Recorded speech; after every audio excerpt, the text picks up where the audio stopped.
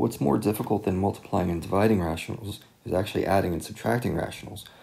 So we're going to start off kind of simple here. If you notice, all the denominators in these rationals that I've picked are equal to each other, right? So they're what are called common denominators. And if you remember how addition of fraction works, it's actually nice when we have common denominators because it means you just add straight across the top and you keep the denominator unchanged, right? 1/3 plus 4/3 equals 5/3. So we're going to do the same thing with rationals. Remember, all the rules of arithmetic apply to rationals. It's just that the variables sometimes make it a little more complicated, but it's still the same rules. So in this case, what do I have? I have one common denominator already of omega minus 5. And on the top, I have 5 omega plus 3 minus 9 omega.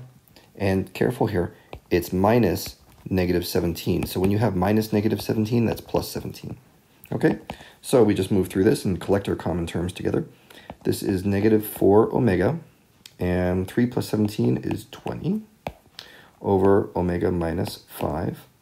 And now you need to simplify it.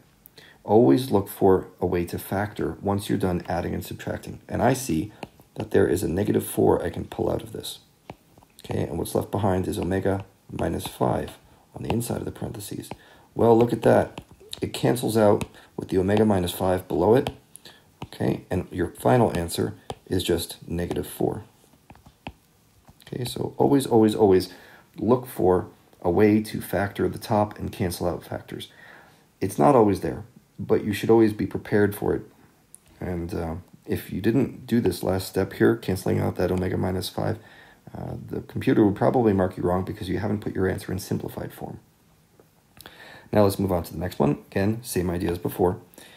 My denominator is omega squared minus 10 omega plus 24.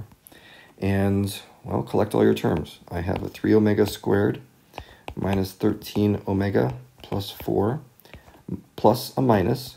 Okay, that makes a minus overall. Minus 2 omega squared plus 6 omega plus 2 on the top. And as we collect those all together, we're going to get a single omega squared.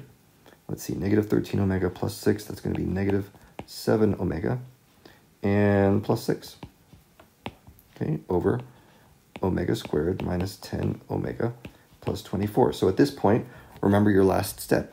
You need to factor everything. So that's going to be equal to omega minus 6 on top and omega minus 1. And on the bottom, it is omega minus 6 times omega minus 4. Okay, so you just come through here, cancel out the common factor, and our final answer is omega minus 1 over omega minus 4.